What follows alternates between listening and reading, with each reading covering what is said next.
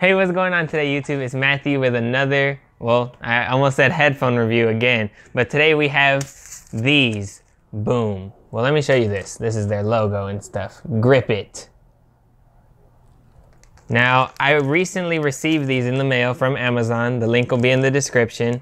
And I saw these on Unbox Therapy, for those of you who know him.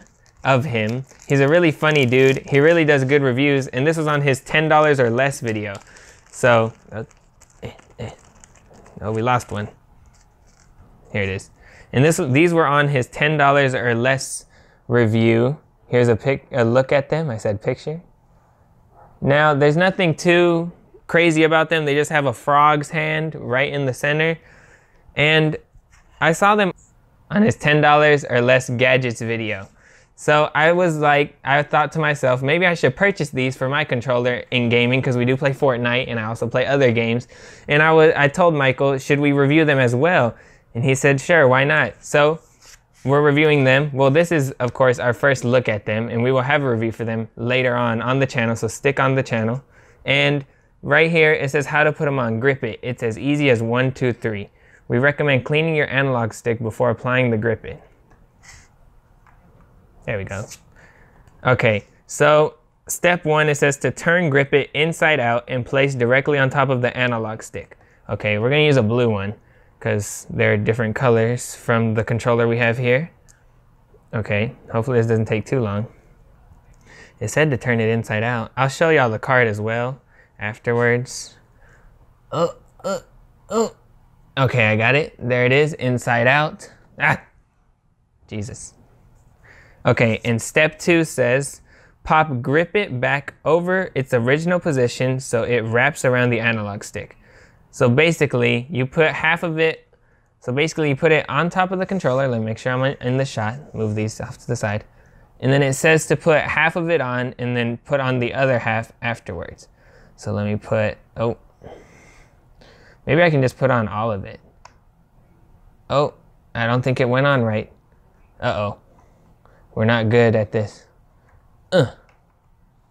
Okay, I think it's on. Yeah, it's on. And that's what it'll look like on your controller.